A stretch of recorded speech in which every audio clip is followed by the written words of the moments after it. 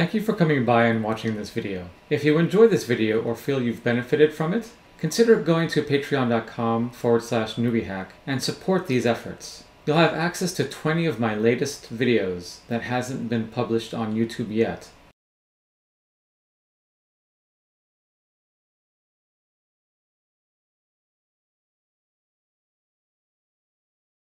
So to review, we have all the data pins from D0 to D7 connected to the pins on the microcontroller that are going to be sending the byte. We have pin number 35 connected to the enable to the microcontroller.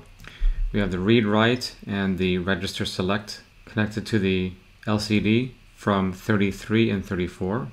And we connected the ground on the microcontroller. And we connected the ground from pin number 31 from the microcontroller to the LCD, the ground pin for the LCD. We connected the ground pin also from the microcontroller to one side of the potentiometer to adjust for contrast, and connected the VCC, or the VDD in this case, the 5 volts, from the 5 volts coming from the programmer to the microcontroller or to the LCD, and the V0 pin on the microcontroller.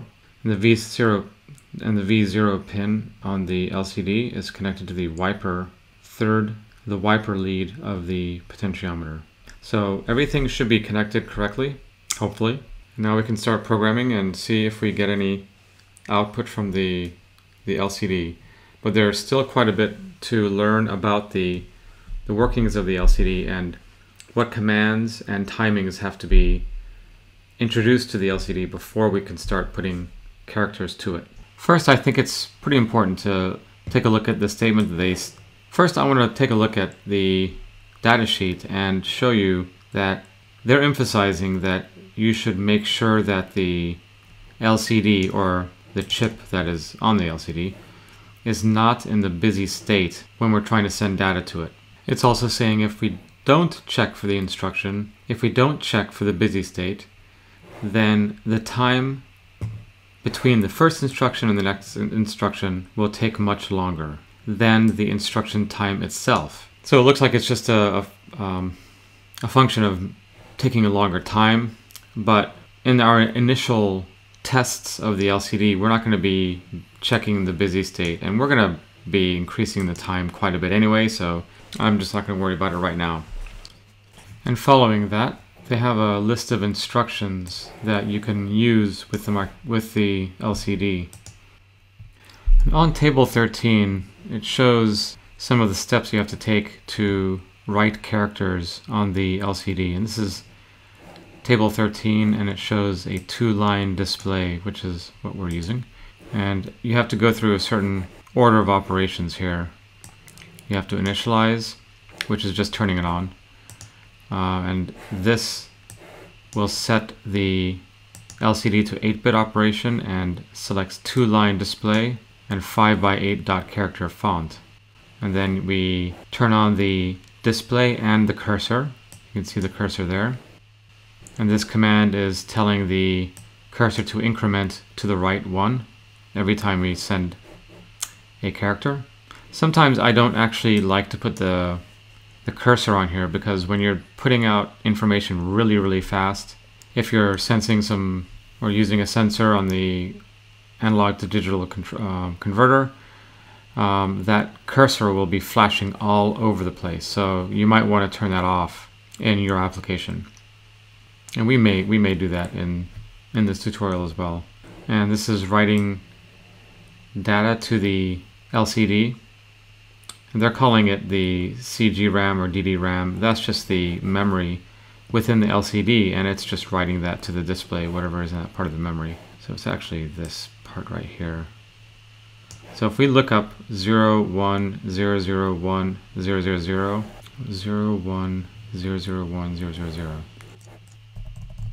let's see what that is. That's 72, and 72 in should be an H, but let's see what it is. 72. Yep, that's an H. So you can see that these bits create an H in binary. And you continue doing that and keep writing data to the LCD. So let's go ahead and start putting in some of this information in the program. We don't need any of this stuff anymore. First, we need to make sure that it's going to be in write mode, it's going to be in write mode. Let's first create a function to write a command. We'll just do a copy and paste of the character and send a command. Or, well, they called it instruction in the datasheet, but I've been using command for so long. Yeah, I'm only using it in 2 places. Send it in an instruction. And I'll change the LCD instruction mode.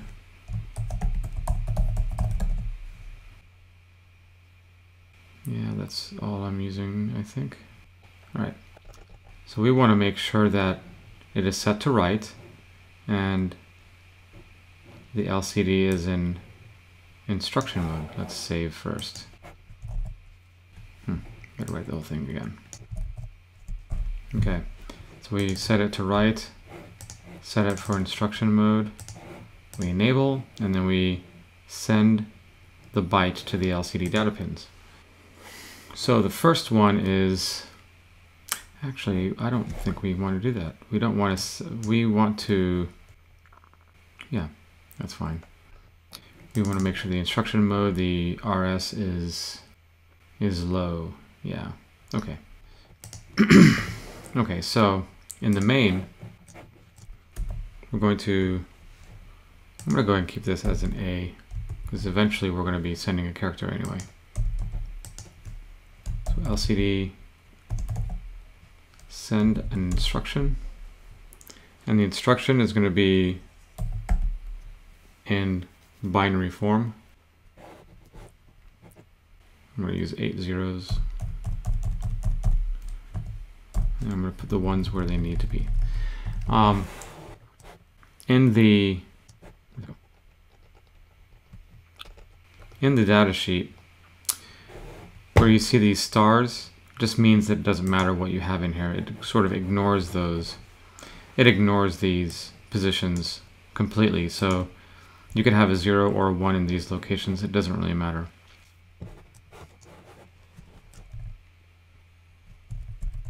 So we have 2 zeros, 3 ones, and 3 zeros. And this one is set to 8-bit mode and 2-line display. Okay, so let's create another instruction. And the ones in this one are located right next to the last one. And this one is turning on the display and cursor.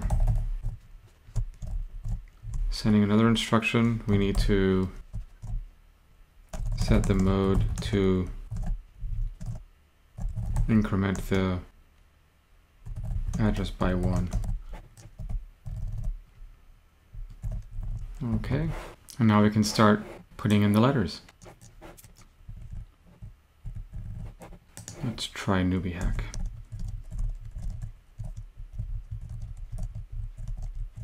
Okay. And I'm going to go ahead and do a build, see if I have anything that I've made a mistake on. Looks like everything looks good, and I'm going to plug it in and flash the microcontroller. One thing to mention that I forgot to change is the time delays, and this is really slow. But I'm actually kind of curious to see what happens when the time delay is this slow and what happens with the LCD. Does it go into a reset or something over time? So let's see what happens. It'll be interesting. All right, let's go ahead and do a flash the microcontroller. And it was done. Check that out. It put ABC in there first, which is kind of weird. I have no idea why that happened, but we'll find out. You'll see how slow it's going on, but it works, which is kind of cool. So let's reduce the time delay and see. Oh, you know what? I know why that happened, because it looks like it was in character mode instead of instruction mode. on the ABC. Why did it do that? Let's check that out. So the instruction mode, yeah, we have an instruction mode. So let's see what instruction mode has in there. It's kind of weird that it worked. Where's the instruction mode? Yeah, right here. Huh. LCD instruction mode is 0 and character mode is 1. Registers. Oh, that should be right. That is really strange. I'm gonna check the data sheet, see what's going on here. It always messes up when I change screens. Okay. Function set 0, 0, 0. Well, 0, 0 is the read, write, and register select. And when you're doing the writing the character, you have a 1 in the register select. So instruction mode is register select is 0. At this particular point, I don't know what's going on, but I'm going to try this instruction to make it go to the second line, just to see if it goes to the second line or it creates some character that would be associated with this binary number. I'm sure some of you watching this are probably saying, why didn't you do that? And you see my fault, but I don't see it yet, so let's see what I can do about that. Okay, so I'll put the hack on another line. Go to the next line. All right. Okay, so let's see, what is that instruction? 1, 1. All right. Okay, so let's see what happens with this. Oh wait, let me reduce these.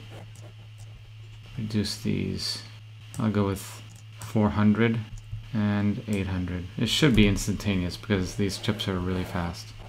So let's try it again. No errors. And let's reprogram the microcontroller. Okay, it did go to the next line, which is kind of interesting, but it shows an A. It didn't clear the screen. Let's see what is the command to clear the screen.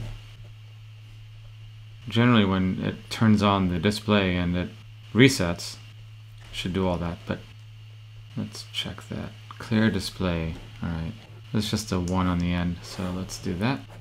Let's clear the display. Alright, build and program. There we go. Huh, I wonder if we even need these. Okay, well, I want to try to reduce the time delay just to see what happens. Okay. Huh. Okay, so that's too fast. So this, you can tell that this LCD is really slow. So I'm going to increase the time delays and go with what I know works. Okay, newbie hack. Alright. Okay, so we were successful in getting something on the LCD. I still have a few things to work out here. Not sure what this is, but we'll see. The next thing we'll be working on after I figure this out, I'll probably try to figure this out before I do the next video, is we will be sending strings. So we could send this all in one string instead of sending them in separate lines of characters. And then the next thing I want to do is to be able to send a number as a variable rather than a number as a string, because later on when we do more sophisticated projects, I want to be able to show a number from a variable onto the LCD. Like say we're trying to get some number from a sensor from 0 to 255 or from 0 to 1024 or whatever. And I can show that actual number so I can see the numbers change as I'm adjusting the sensor or adjusting the environment with respect to the sensor. So I think we're off to a good start on the LCD, and stay tuned for more. Thank you for watching.